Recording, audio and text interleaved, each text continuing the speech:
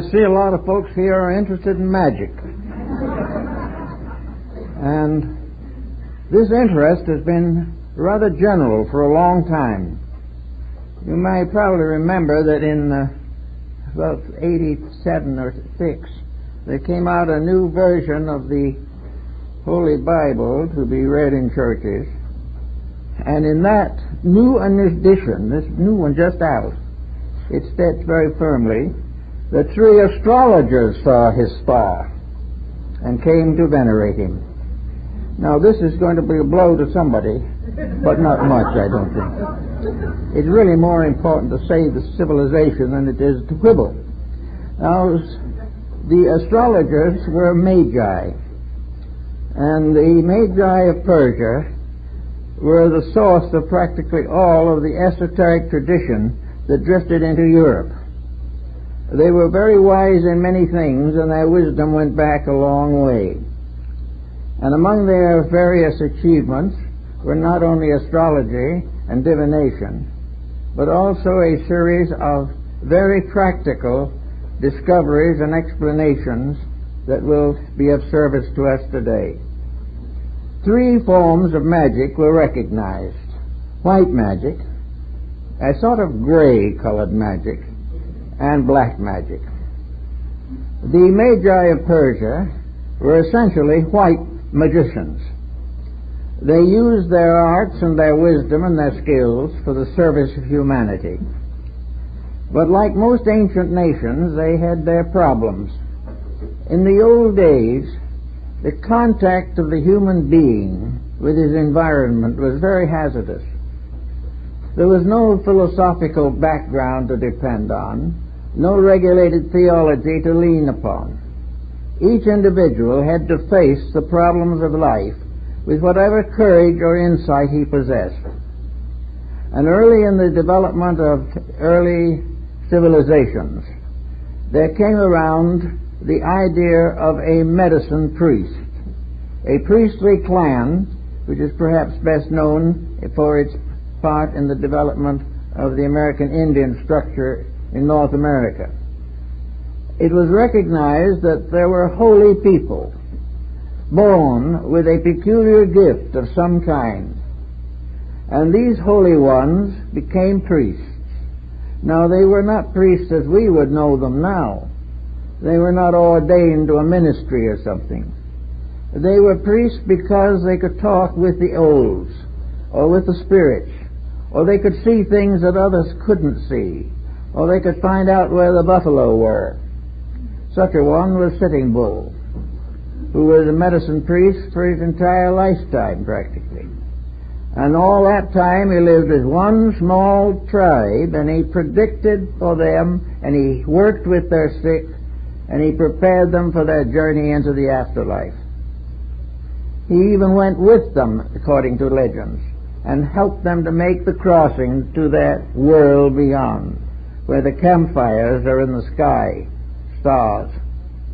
The priests of that type were an absolutely essential part of civilization. They made it possible. The average person was frightened. He had no securities, no protections, and no insights. He had to depend upon something, and that something was early the medicine priest. Now, the medicine priest in turn had to depend upon something. He had to depend either upon the insights which he possessed within his own nature, or make use of symbols and figures and signs and various talismans to enforce his beliefs or teachings. Not very long ago, we noticed in one of our prominent journals a whole page devoted to the classification of available charms that you can buy right now. These charms will do almost everything. They will help you to face the future, or they will take care of housemaid's knee. Whatever you may have, you can get a charm for it. An exposition was made in London, a survey was taken, and 40% of the London school children carried charms with them every day.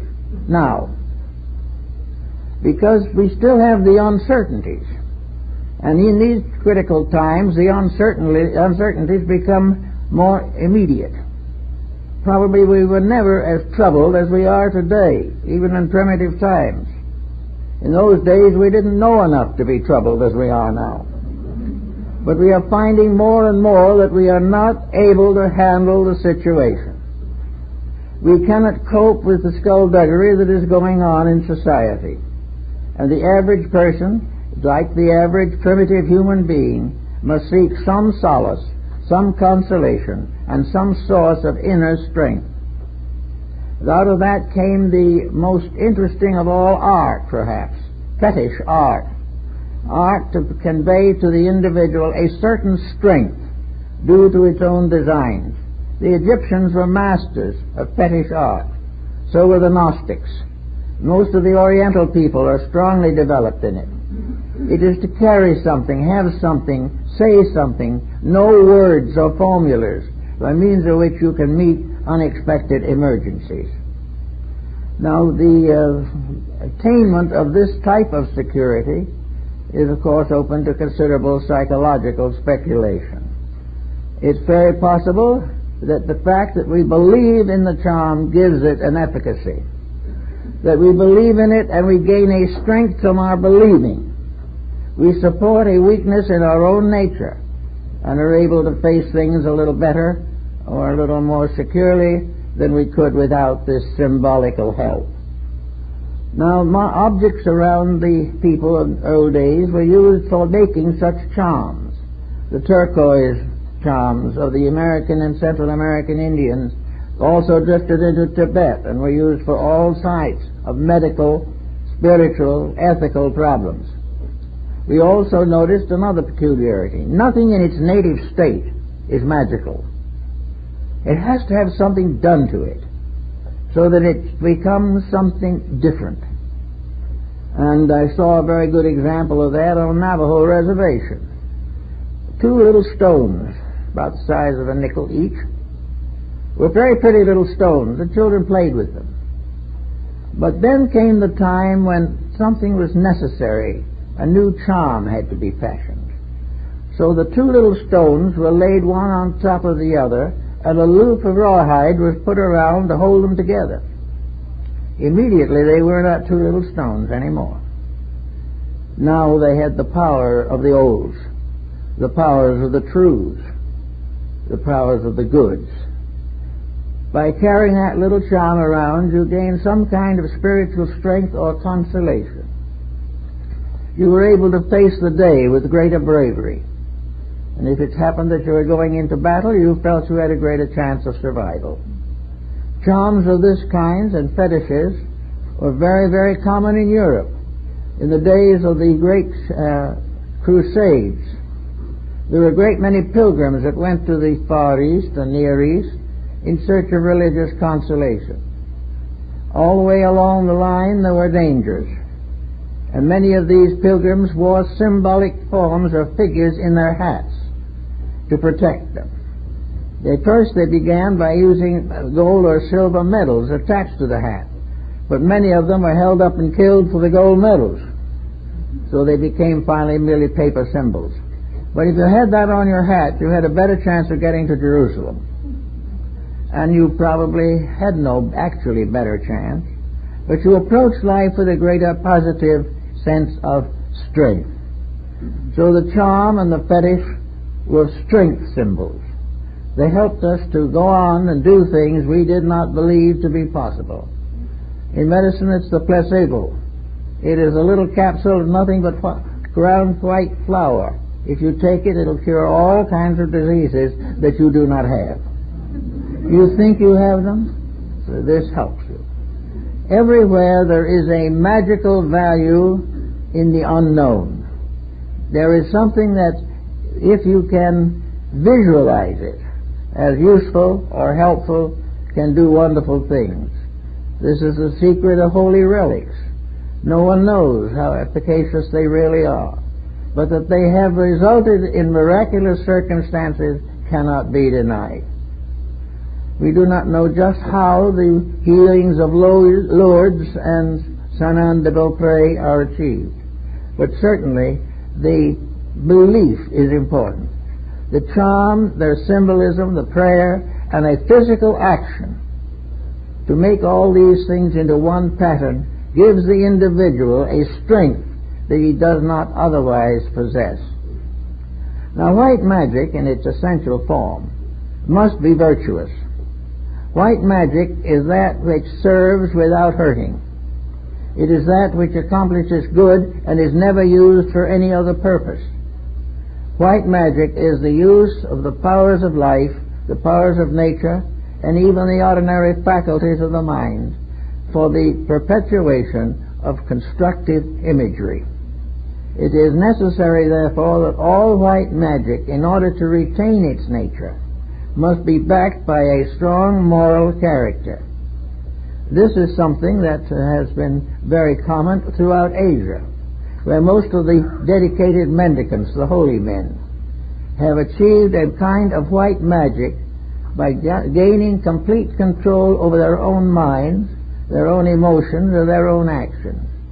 These people, to remain white magicians, would under no conditions pervert, corrupt, or compromise the principles which they hold sacred. Therefore, a life dedicated to certain spiritual principles gains also a strength. And this strength can be considered as magical, because it involves faculties that cannot be completely classified. No one can be sure what happens, but if something does happen, then in some mysterious way an energy that resides in nature is made available to the human being. And it is generally known and widely respected that where dedication results in a greater interior enlightenment, the individual does perform heroic services for mankind. So white magic is the use of every power that we know for the service of good. It is the ability to learn but never abuse what is learned. And it is that the highest of all learning is that which is dedicated to unselfish purposes. White magic is not used to help oneself. It is assumed, however, that properly used for other purposes, it brings with it a security of the inner self. The individual who serves gradually gains the realization that a divine power in himself is making this service possible. And it is this divine power which then becomes the leader of his life. In this way, we have a great many very wonderful examples of dedication, and the fact that these dedications in their turn have contributed tremendously to the advancement and survivals of civilized orders and peoples. Now, in white magic, therefore, the individual must realize that the principal energy upon which he depends is not his own. The energy is within himself. It is a soul power. It is a divine energy within himself. And any use that he makes of this divine energy must be worthy of its source, the light of God and the light of truth. If this is perverted and the individual becomes self-centered and turns these energies for the advancement of his own purposes, he goes against the statement long made, others him he could help, but himself he could not save. Therefore, the individual who uses the divine power is forbidden by the law itself to use it for himself, but by using it for others he reaps a virtue within himself. Always the motive becomes the basis of the difference between these various types of discipline. If the motive is personal, the achievement is much lower and much less permanent than where it is for the service of something greater than self. Now, in the life of the average person growing up today, there is an unfortunate lack of nearly any idealistic structure capable of dominating conduct. Small children are not taught that conduct is of great importance to them. They drift along under some circumstances reasonably well, other times not so well. Some are miserably neglected and left to develop the best they can. The condition of children today is very poor, generally speaking.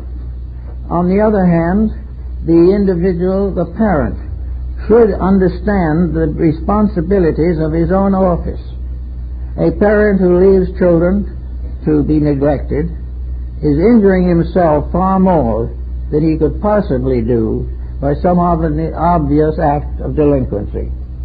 We have to use the divine powers that are given to us to serve the divine needs of our fellow men. We must use them as they were intended to be used, not to make life more comfortable for ourselves, but to make life more important for those in great need. We have today a world in great need. We have hundreds of millions of people on the verge of starvation. Therefore, it becomes particularly unfortunate in these days to use the needs, sorrows, miseries, and sufferings of other people as the basis of improving our own economic condition. This is not good white magic. White magic is also the development of the love principle. Actually, as Plato pointed out, the end of all wisdom is to understand faith. It is to understand the real, deep relationship between the human being and his Creator. And this relationship is divine love. And this divine love is transmitted from generation to generation and from level to level of culture to become the basis of personal and impersonal affection.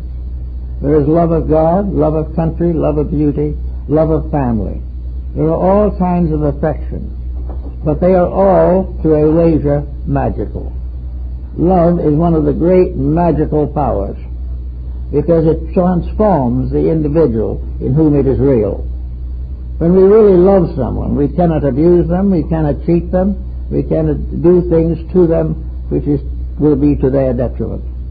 Therefore, love carries with it sacrifice for a cause, sacrifice for a loved person, sacrifice for love of God, sacrifice for love of country. Always love is unselfish. And as far as it is unselfish, it is white magic. If it becomes selfish, it turns gray, and if it is selfish enough, it will turn black.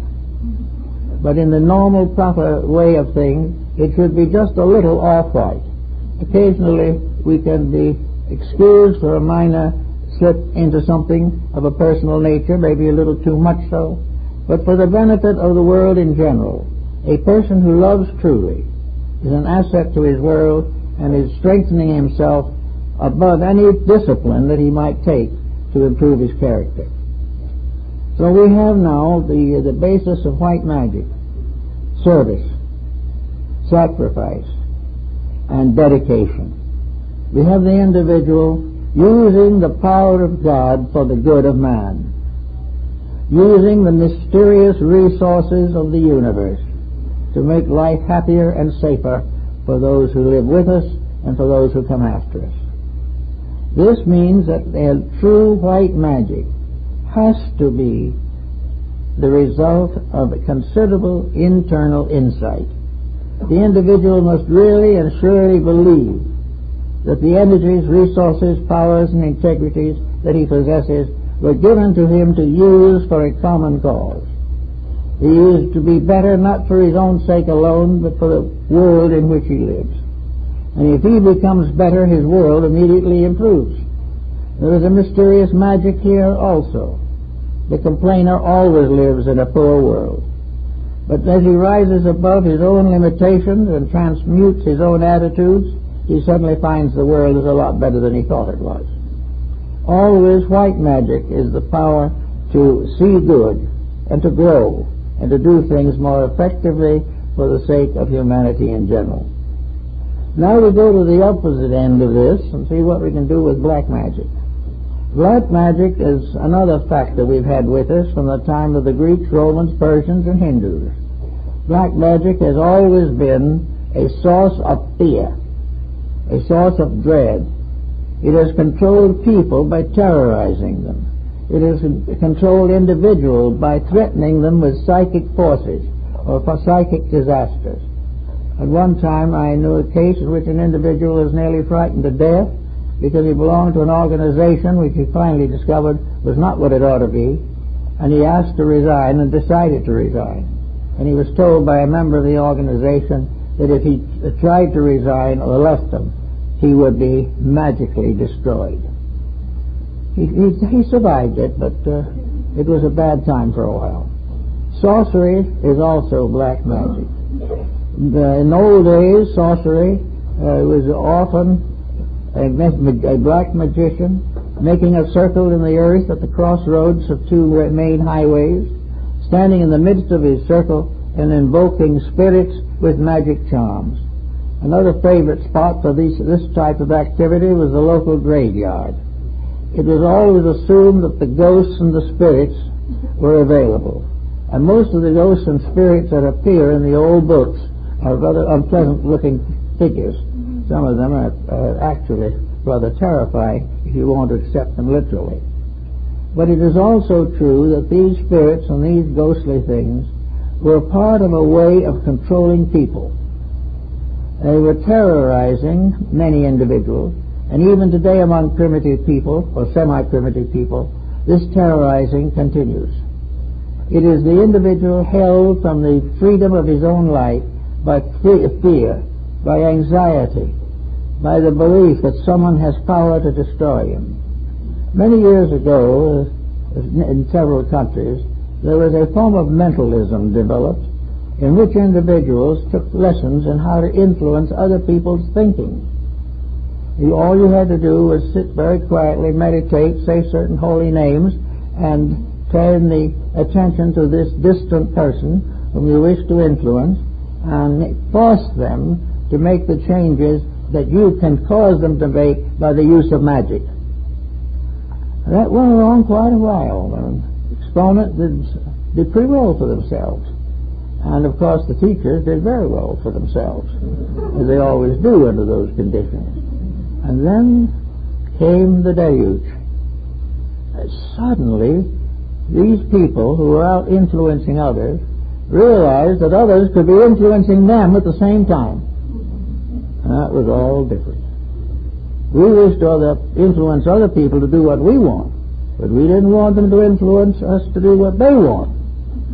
And so that whole group of nervous breakdowns resulted, in which individuals were frightened to death that others were using on them what they had been trying to use on each other. So this gradually faded out. It wasn't so good anymore. It became obvious that all over-influence can work both ways. And when it starts to work in reverse, it loses its interest, but becomes a source of greater fear and anxiety. Black magic is represented in a heavy literature called grimoires. These are little penny productions, most of them forgeries, accredited to great teachers of the past. One is the grimoire of St. Augustine, another is the grimoire of St. Thomas Aquinas, then there is a grimoire of Aristotle. All different names of famous people have been put on books made up of funny magical characters that don't spell anything and in languages nobody can read, but were supposed to carry charms for the control of spirits. And in the black magic societies, it was assumed that there was an infernal equivalent to the divine hierarchy. As there was a God, though there was a devil. As this God was served by all kinds of angels and archangels and thrones and dominations and powers, so the infernal God was served by all forms of evil beings. And one such evil being, of course, is the hero in the Faust story about Mephistopheles. But anyway, these evil spirits became a hierarchy, and lessons were given in it, and in doing these things, and many famous people are believed to have signed pacts with fallen angels to have all the powers of the world for a certain length of time, and then lose their own souls. One who signed such a pact, according to pretty solid tradition at least, was Oliver Cromwell. And the pact ended on a certain day, and so did he. So that all these things are part of a great cycle of mystery. Now, black magic is dedicated to the concept of power without retribution. It is based upon the idea that it is possible for the human being to conceive and design and invent all kinds of mysterious things for unworthy purposes. It is possible for him to gather wealth by unfair action. And always with these things were little scribbles, little lines of mysterious characters in Greek or Hebrew or Senzar or Phoenician or something that nobody could read. Now this kind of brings something to mind that we don't think of very much. What are the great magical alphabets of today? Mathematics. All those formulas on the blackboards, on the institutes of technology, a mysterious abracadabra understood only by those who have been students of the subject.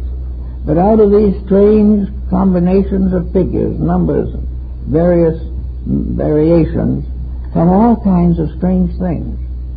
From the studies of physics and biology and chemistry, there has developed a tremendous number of very strange and not necessarily very wonderful things.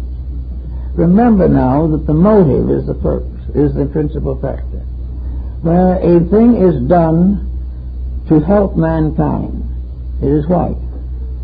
Where it is done to profit only individuals, or is made to damage some at the expense of others, it is black magic, regardless of whether it is on the level of banking or on the level of agriculture. Motive lies behind everything. If the motive is not basically good, then the individual gets into trouble. Many years ago I was talking by a physicist from the University of Berkeley on their researches in nuclear weaponry.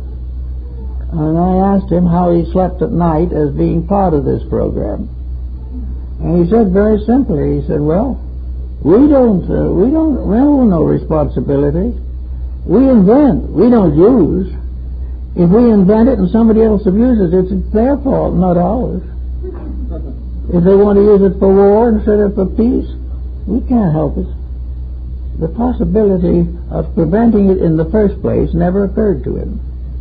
But years ago, several prominent physicists retired rather than to go on into the type of armament that is based upon those funny little figures that look almost exactly like some of the magical characters in the black magical books of the Middle Ages. So here we have now skill. We have the ability to invent.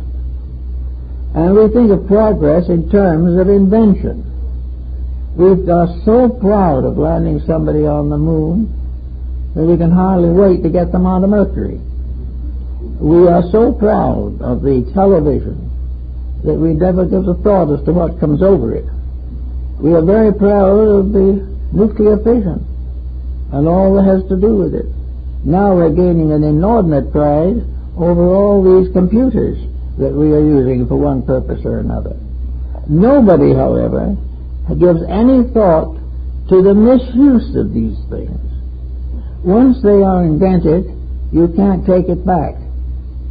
The Egyptians and the Greeks had a lot of knowledge of these subjects, but they gave this knowledge only to initiated members of their esoteric bodies, and they held those initiates under the strongest obligations. One single slip of the tongue could cost the initiate his life if he was dedicated to the service of the temple. For in antiquity, it wasn't what you discovered, it's how you used it that determined what kind of a person you are. It wasn't the fact that you were famous because you discovered something.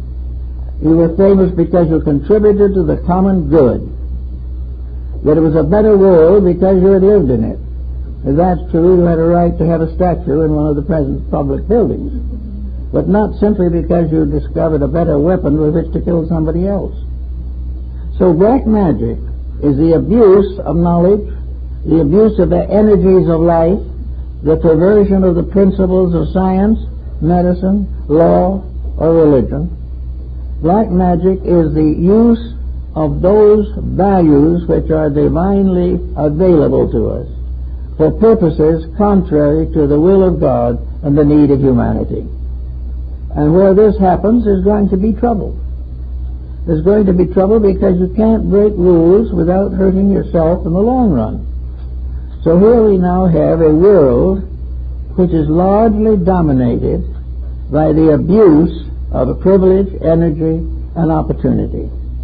We have a world made up of people who do not care what the consequences are. The only thing they want to do is to make an unreasonable profit over what they discover. Narcotics addicts are perfectly willing to buy their necessary drugs by making new addicts. They don't care. But they're laboring in a universe which is not very kindly to those types of attitudes. Somewhere the disaster happens. We cannot abuse privileges without ultimately suffering physically, morally, mentally, spiritually, and also bringing down our own civilizations in ruin. So the black magicians now probably are mostly in the fields of higher learning. We have an occasional black magician who tries to become smart, has a little circle and a few followers, but doesn't amount to too much. But these great black magicians, these great economic speculators, these tremendous perverters of knowledge, these are the things that worry us. Because we are given things without being given any wisdom to use them. What have we done with these things, and why do we talk about progress? Why do we say that we are the highest intelligent creation that ever existed? Simply because we are scattering death about the world. Why do we insist upon thinking that there is no responsibility for our conduct? It may be true that the laws of the nation cannot reach us, but the universal law will not forget us, and when the time comes it will do what is necessary to correct some of this condition.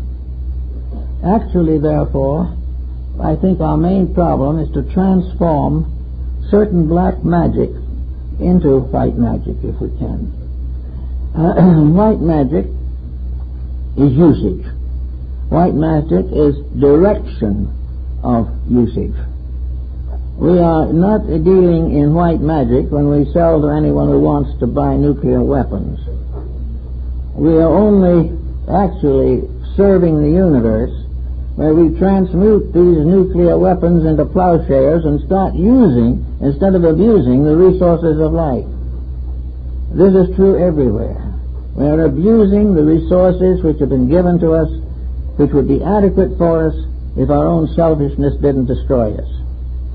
So black magic, in fact and reality, is the use of power to hurt. It is the use of position to enslave. It is to use education as an instrument of industry rather than enlightenment. It is a country which passes laws that are inappropriate to the needs of the people. And most of all, it is an example which we give to those around us of the abuse of divine privileges. Just as a neglected human being is a blot upon the memory of nature, so this constant abuse and misuse is a constant cause of sorrow and misery to all concerned. White magic is use. Gray magic is, say, misuse. Black magic is abuse. And these things will come back to roost. They always do. So we look around and we say, what are these wonderful, gracious gifts for which we are congratulating each other? Well, actually, we do not need to canonize the inventor of television at the moment. Their contribution to our enlightenment is mostly pathetic and apathetic. And being what we are, most people will not support anything better because they have no background for it. And why have they no background? Education has been used only to create selfish people. Our whole civilization is geared to concepts of gray and black use of the gifts and powers and privileges that we have received from nature. We are misusing knowingly. We know when we are taking narcotics. We know when we're alcoholics. But we do not realize that there is something in us that is just getting into serious trouble. We think it'll all end at the grave, that we'll all go to sleep with the ages and no one will know whether we ever lived or not. This is really, to some, is a pessimistic view, but to a great number it is an optimistic view. They definitely hope that their own careers will never catch up with them. But this is a false hope. In nature, everything has its payments. Everything must be solved correctly. So we say the old black magic was the time when they created various demons, where they burned cows at the stake because they were enchanted, and there they put people up in position and sentenced them to be burned at the stake or broken on a rack, simply because they were dodgy old people with bad memories. All of these things were looking after the smaller crimes. There was a great fuddle in Germany at one time when a cow went dry, and practically all the citizens of the community were blamed for it, and one or two actually lost their lives. All this to try to make it sound nice and ornery and even and correct. It all is part of a strange negative magic that has enveloped the human mind, or has tainted it with all kinds of ulterior explanations. No one has seemingly wanted to accept the simple fact: we are in trouble because we deserve it. This is the last thing we want. And because we do not want to face into the causes of our own difficulties, we have developed a new kind of magic, which we might term, for general purposes, just plain gray magic. Gray magic is doing some small thing right in order to get away with something bigger that we don't want to have right. It is a partial conversion. Now, every evangelist in the olden days knew what these partial conversions were. The individual came down the sawdust track, in great humility, wailing with mishaps that were happening to him, accepting blame for everything he'd ever done, and praying for forgiveness. So he got an absolution from the missionary, and it seemed to be fine. The next year he came down the path again with exactly the same problem. I used to know some retired missionaries over here in Pomona, and some of them had actually converted the same person 10 or 15 times. The conversion never stuck because the person only got a repentance for a little while, but no basic change in nature. He didn't want to offend God, no. But he didn't think God would mind if he offended everybody else. And he was perfectly qualified to be slack in his labor, to overcharge for his products, to mismanage his home, neglect his children, and increase his bank account. This was all that counted, and that and a good religious life. But there was no good religious life under such circumstances. So the conversions didn't hold. Now there are people all over the world today who are studying various forms of mysticism, metaphysics, idealistic philosophy, Oriental doctrines, and American Indian medicine principles, all kinds of things. And the studies are good. It's not important whether anybody else agrees with us or not. The real problem is, do we really basically do the thing we believe to be right? But as the time goes on, we find that these people do have the same problems as the relapsed sinner has. That they keep right on studying these things. That's right. But using what they learn is a little grimy at times. They keep right on doing the selfish things because they must not allow a spiritual conversion to interfere with a financial career. That's just not possible. If you can make a sharp bargain, you can put a new stained glass window in some church and be regarded as virtuous. But inside of your soul, the truth is always there. The motives behind what we do make for black or white. If the motive is for show, that's wrong. If it's an apology for conduct which is not corrected afterwards, it's wrong. If it's to advance personal position, fame, get into public office, all wrong. And that's why we have such poor public officials. It's because the official is judged by his academic standing or his political standing, but not by his moral insights. Unless a person is good, he'll never be a good leader. And a country or a world that depends upon bad people because they are a little smarter will be in trouble to the end. There are laws governing these matters, and these laws are immovable and immutable. So we have to begin to think in our own lives some of these things that constitute magic, the magic of hope, the magic of faith, the magic of love. These are all beautiful things, but if they are perverted, they immediately drop into black magic. The moment selfishness takes over a career, its virtues fade out. The moment the person puts his own advantage first, or tries to use something he knows and possesses to humiliate or humble some other person, all of this is used against him. So they might say, how is it used against him? After all, one of these days he's going to depart, and nobody knows where he came from, and nobody knows where he goes. And for most people, nobody cares. But the individual must prove to himself that he does not survive, or all this thinking is not much good. If there is life after death, and the general consensus of opinion is that it is probable, there are only two ways in which we think of it, either as punishment or as reward. In black magic, the punishment is clearly shown. Every black magician must end by being dumped into the hell of his own devising. Every black magic formula, when its virtues are exhausted or its powers are limited, becomes the beginning of eternal damnation. The black magician doesn't labor from any false understanding. He knows that he's going to be like Faust in the story. He's going to have 20 or 25 years of the good life, and then he's going to be turned over to eternal punishment.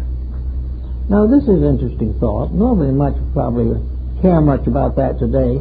But what about narcotics? The individual who is in drugs is going to have highs and big moments for a few years, and then he's going to become a complete wreck. And no one knows what's going to happen to him after he leaves here.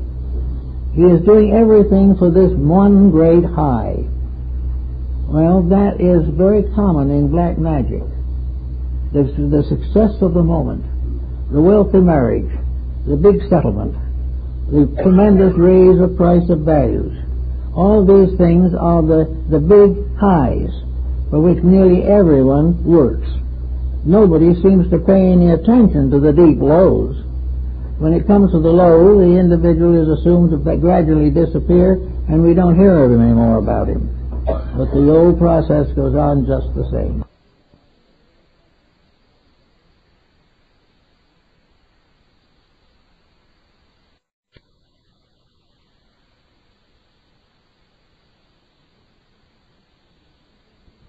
Of consequence.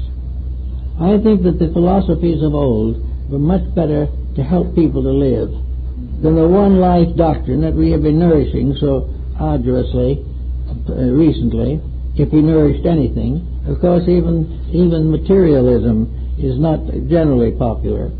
Everything is questioned. And the most common question is, where do we go from here? A lot of people hope that we don't go anywhere.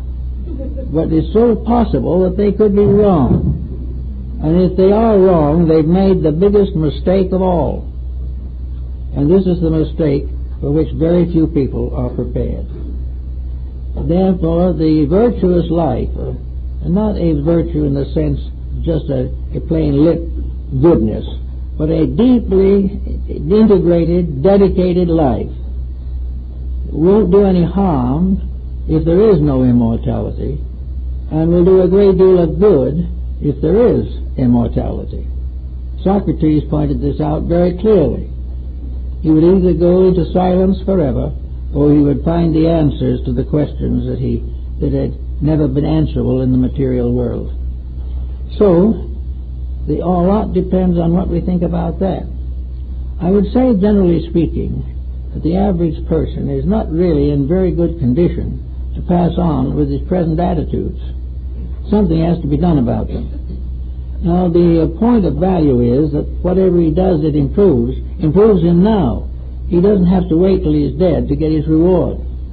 Integrities enrich character here and now, and the absence of them is a cause of constant consternation and dismay. Therefore, white magic is something we should all definitely try to contemplate and cultivate. White magic is the individual using the divine powers bestowed upon him by an infinite life for the glory of that life, for the good of all creatures, and for the fulfillment of the daily purpose of human existence. We are here to do things that are worth doing, and whether we're remembered for them is not important. The thing that is important is the growth we make within ourselves. White magic is the basis of growth, and black magic is the basis of decay. That which neglects to grow falls behind. That which does not become better must inevitably become worse. So we have a span of years like the mystery temples and schools of antiquity. We are all being initiated into a universal wisdom. It is around the corner. We have carefully avoided it. Why? Because it interfered with human purpose. Our whole idea of greatness was in terms of architecture and statuary.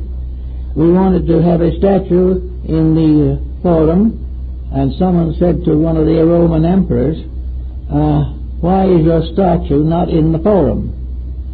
He said, well, I think I would rather that people ask why my statue is not in the Forum than ask why it is.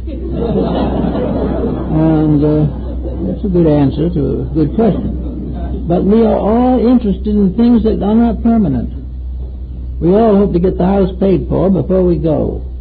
We all hope to leave something to the children.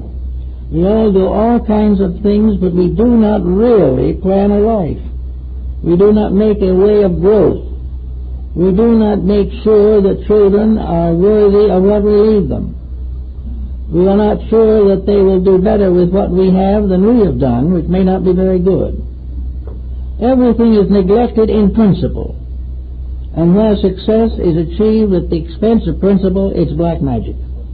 And black magic is punishable, not by the courts of law, but by the divine tribunal, or rather by the actual energies themselves that are locked within the living creature. We are all of us given a certain allotment. We have a life allotment of energy to do what we can for all we can while we're here. The idea of wasting this allotment in Las Vegas or something of this kind is very unrealistic.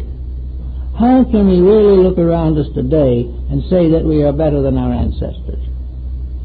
We have in the last 50 years caused more trouble for ourselves and each other than occurred in the previous 2,000 years, because we have greater privileges, we have greater skills, we have greater knowledge, and always the greater evil comes from the abuse of the greater good. So we are now in a very shaky spot. Already we begin to see the ghosts of compensation and retribution arising. We have neglected the realities, and wherever this is happening, we have fallen into black magic. We are also always aware of these false leaders that have led us to punishment and led us to death and war. But in our own little personal lives, we are leading ourselves in the same direction. We haven't the courage to stand up for principles. And if we do not stand up for right principles, we will fall under the penalties of the abuse of principles. Now, this is not punishment in the ordinary sense of the word. It is not something waiting to hurt us. It is not something that says an eye for an eye or a tooth to a tooth. It is not that at all. Compensation in this case is the inevitable reaction of action. It is the law of energy and motion. It is part of the principle of existence, that as we use, so shall we benefit or lose ground as a result of wrong conduct. We are here with an allotment. If we waste our substances or corrupt them, it is not a God that punishes us. It is the disintegration of our own character that punishes us. It is the fact that we become victims of habits and circumstances that are wrong. The rise of crime in the last 50 years is not necessarily due merely to the fact that the law courts are negligible. The rise of crime is due to the fact that more people are abusing more principles for personal greed. This is the problem. And where are the educators? Why are we so proud of the individual who can speak Mongolian but have no time to waste on an individual who can make a constructive contribution to society? Why are we so proud of ignorance? Most of our problems today are the consequences of black magic taking over the school system. The school system is now used simply to prepare more people to make the same mistakes we are making. We are supposed to prepare individuals to perpetuate our own greed and our own thoughtlessness and our own perversity. We are creating more dummies. And as a result of that, these young people, having no education, turn around and fall into every imaginable crime, which is not because they are necessarily delinquent children, but because they have never received a proper share of the responsibilities of growing up. Now, we can take this same symbolism and use it in connection with our own bodies. We can say that instead of our children, perhaps, we are talking now about our flesh and blood. We have to realize that we are responsible for the proper use of energies. There are things we can't prevent and there are things we can prevent. But in every case, the purpose of civilization is to find ways of doing it better. Now, this doesn't mean bigger computers. It does not mean bigger bombs. It means better use of constructive means to accomplish the growth of society. We are now up to 6 billion. Pretty soon we will be up to 8 billion. And of that 8 billion, 90% will come in and go without the slightest understanding of what life is about. They will not understand what it means to be better. They will not understand that there is anything more important than cash. There is no way of helping these people unless the civilization itself creates what the Oriental calls good karma. As you sow, so shall ye reap. And man is in a condition where he is able to see, or should be able to see, that he's making a mess of things. If he can't see that, he really has suffered from a serious astigmatism. He knows what he is doing isn't right, but it interferes with things if he tries to change them. Most of all, it hurts him where he suffers the most, in his pocketbook. It takes away from him certain glamour. He isn't regarded with the same favor by his friends. He isn't serving as many cocktails as he used to. All these things are social adjustments which he's afraid to make. He's afraid he'll lose his job. You've got to get to the basis of the situation, and for the average person of today, the basic change must come in the only place where it can come, and that is in the home. The only chance that parents have to really lay a foundation for the lives of their children is in the first 6 or 8 years of that child's life. If it is neglected up to that point, we have another delinquent on his way to glory. Now, this is a problem you can't legislate. You can't force it. But the problem, as the early educator, Comenius, put it well, that the most important school in the world is at the mother's knee. As the child receives enlightenment and correction in the first years of life, so it will be. Now we're going a little further into this matter. We're beginning to realize that this example goes back beyond birth. That the child begins to take on the world the moment it exists within the mother's womb. That all habits, attitudes, and ideas of the parents will affect the child long before it is born. This prenatal influence, as it is now generally referred to, is real. And if this prenatal influence could be changed, probably 75% of juvenile delinquency could be cured. But in order to change, the individual has to live a better life before the child is born. Has to have a better consciousness of values when it establishes a family. And all these things interfere with fun. Actually, also, this type of fun interferes with survival. So we have a lot of things to think about in the use of these mysterious psychic forces, energies, these powers which we use in the directing of magic. Magic is nothing but an actually normal process in nature. Everything is magical. The growth of a flower is magical.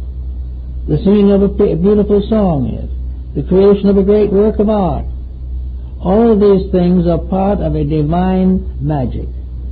We see that magic in the perfect formation of the wings of a butterfly. We see this in the scene by the riverside. We see it in the moving streams and in the clouds. Everything we look at, there's something beautiful, something wonderful, something significant, and even the adversities of nature are still magnificent. Even though we cannot appreciate all of them, for the most part, we live in a world that is kind to us. Having this type of world, why can't we perpetuate it? Why cannot we continue to build a civilization that is worthy of the material that has been given to us to work with? Why do we have to struggle year after year to get peace between countries, or to get peace between gods? Why do we have to fight so hard to use energies which were intended and created for the purpose of contributing to beauty and well-being? Gradually, for some unknown reason, hard to diagnose, we have become supremely selfish. And every selfish person falls into black magic in one way or another. Can't avoid it. Because selfishness puts our personal desires in front of all other considerations in life. And the more we do that, the more trouble we'll be in. So we can say, what is gray magic now for just a few minutes? Well, gray magic is a kind of middle distance in which an individual can have a smug sense of righteousness while they're doing wrong. That they are just so perfect they can hardly stand it, but nobody can live with them. Gray magic is the realization of duty, but duty done so painfully that no one wants it done.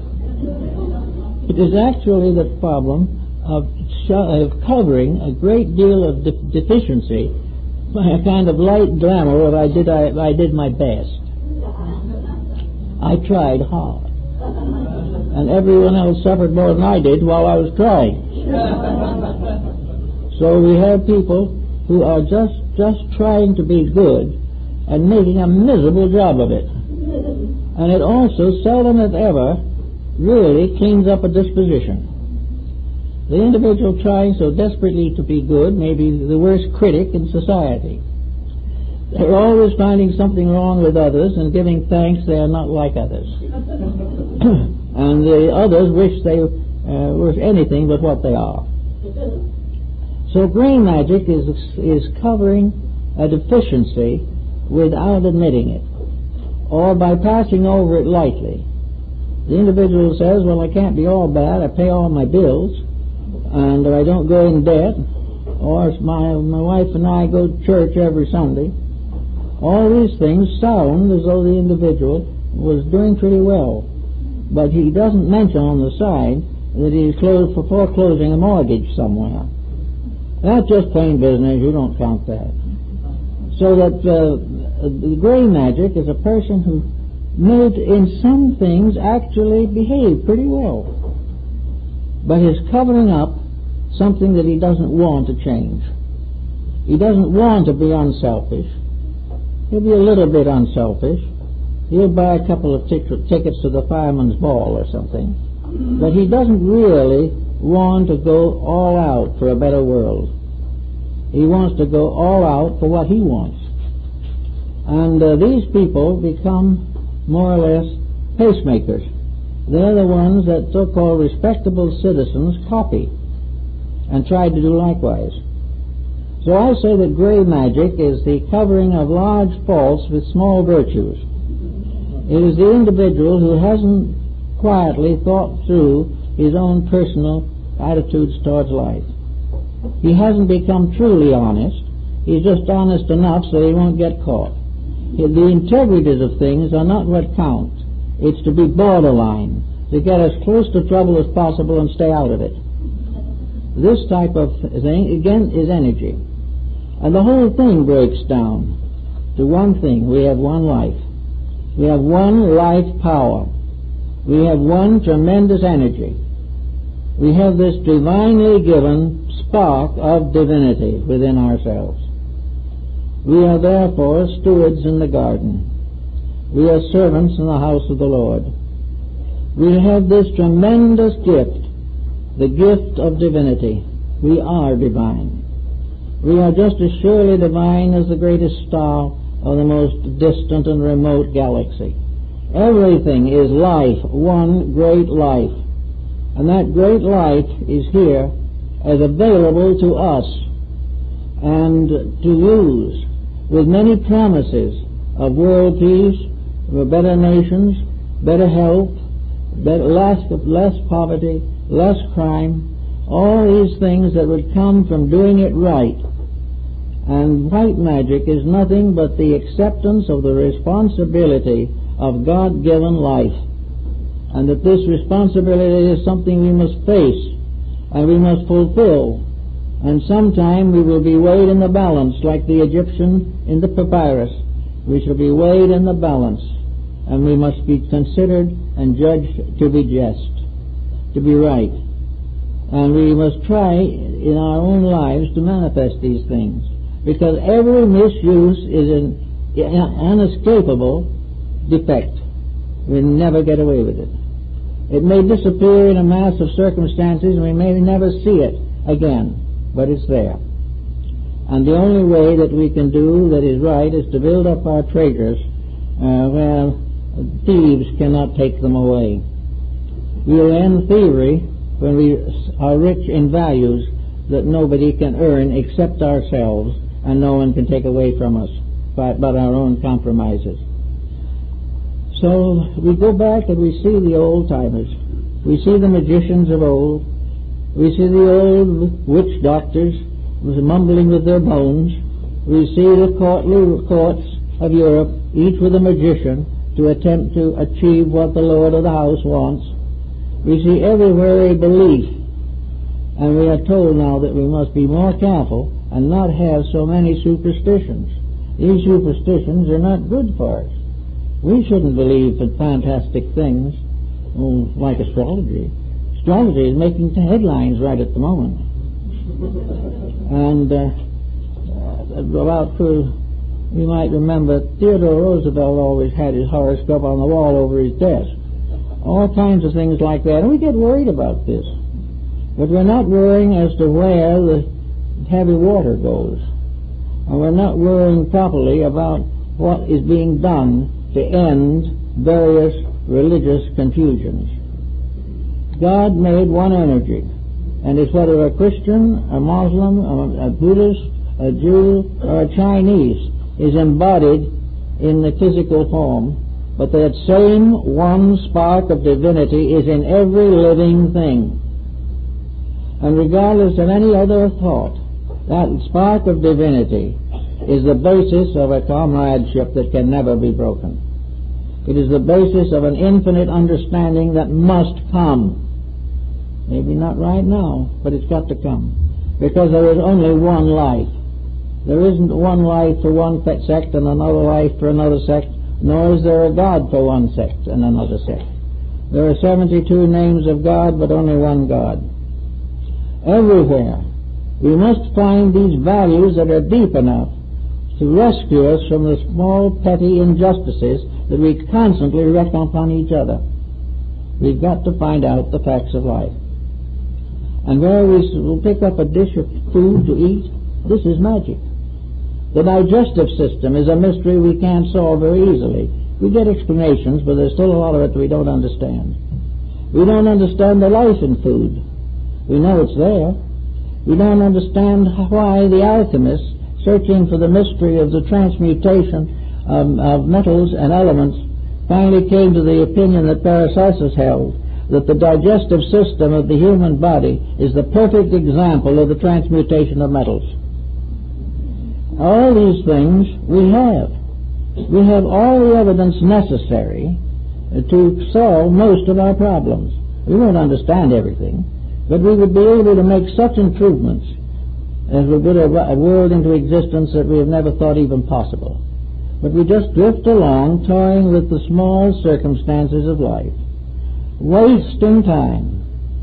We're not educating ourselves. We're not doing anything that we really should be doing. That is, in the majority. A few understand and are working very hard, and it's nice to know that they're increasing in number every day. But they're not a majority as yet. But we are looking forward to a new century in which other things will happen.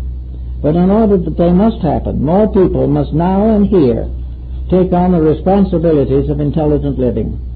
To make things worthwhile is finally to gain the supreme happiness.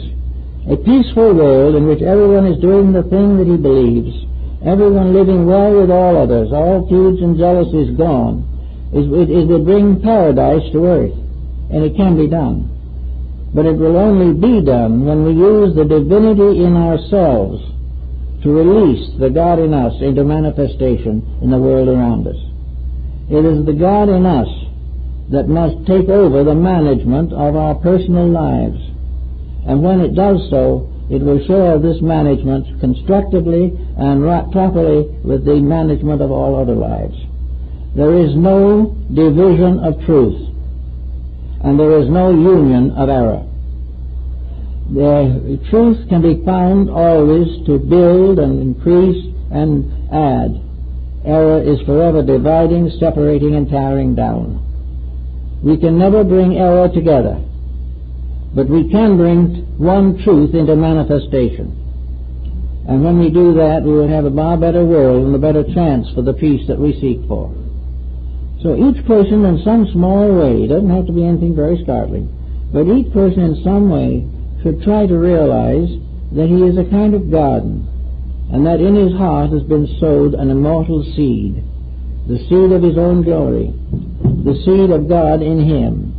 And it's time for him to keep his garden weeded and take care of that seed, and make sure that the seed of truth in his own heart has a chance to grow out and manifest and bear fruit before it is completely choked out by the false values with which we are surrounding ourselves at this time. Magic is always here. Things will always be mysterious, and they can always also be wonderful. It is almost entirely up to ourselves how these things shall go. So I think that we do have something to realize in, shall we say, the use of magic. Magic of healing is going to gradually take the place of all the remedies and dopes with which we are afflicted now. The magic of legation will find honesty and will find who is right. The magic of leadership will give us proper government. The magic of love, enduring homes.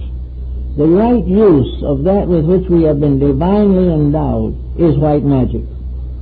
It is to do that which was intended and to be rewarded as good and faithful servants instead of allowing ourselves to be kicked around because we reject the very values which would give us permanence. I think we have all this to think about as we come to the end of the century. We have all this to think about as we pass through the years of our own lives.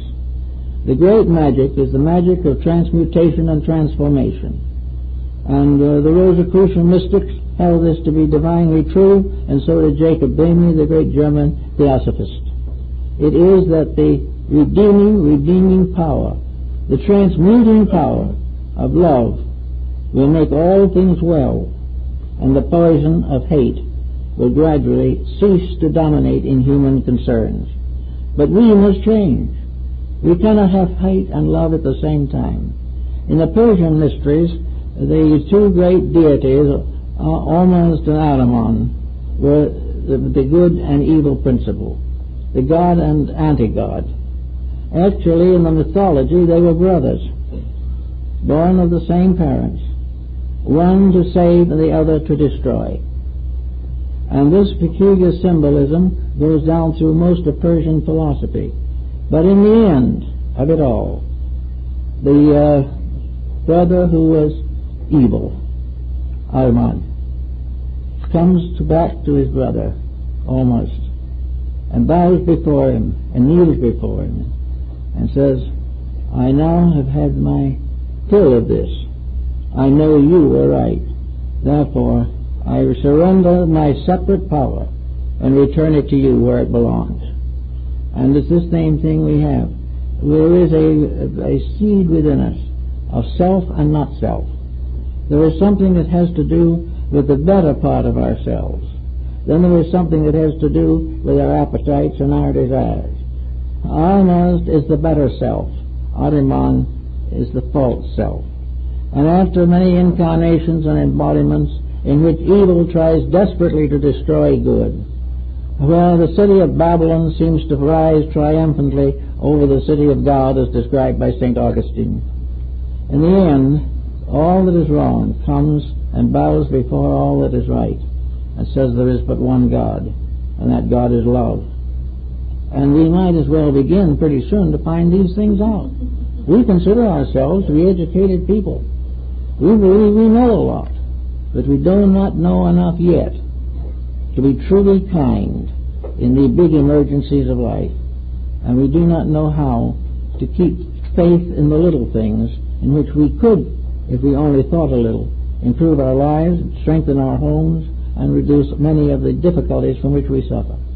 We could end waste, we could end privation, we could end all these things if we gave the divine spark that ensouls us the right to fulfill its purposes through the personalities which we call ourselves.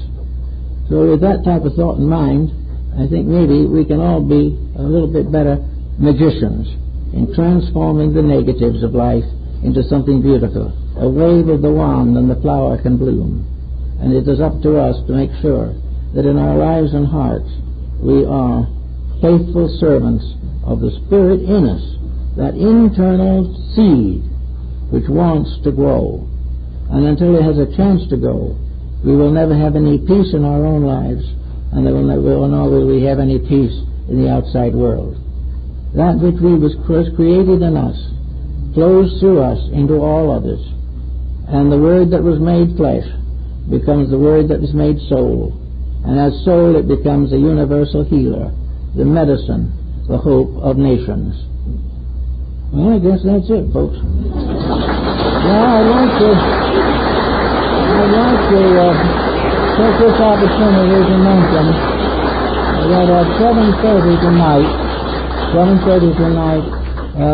my wife is having a meeting of the Veritas Foundation in the lecture hall here, is going to discuss many of the terms, thoughts, and ideas that are becoming more prevalent and more useful every day in building a better practical world in which to live and fulfilling the destiny for which we are intended. I thank you very much for being with us.